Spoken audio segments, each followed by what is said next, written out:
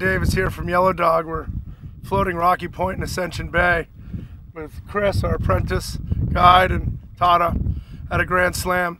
We're looking for permit in the shallow bay, and we're going to be seeing him out of the boat and then stalking him on foot so we're quieter and can get closer. That brings up a recent subject that a lot of people ask about, is wade fishing versus fishing out of the boat.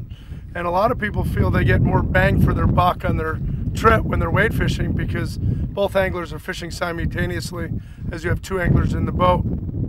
So there's more value in the vacation, and that's understandable. My personal belief is you can see so much further out of the boat than wade fishing. Every foot of elevation is another mile on the horizon, and so when Tara's on the platform and I'm on the bow, we can see so much more water. We can see feed marks, and that really enables us to double our shots because we can follow feed marks and see fish at greater distance.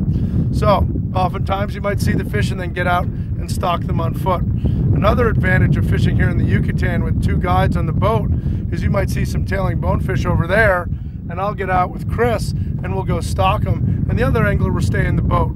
So really don't guide your guide. Let your guides take you out and show you the best way to fish the area wherever you are in the world. Thank you.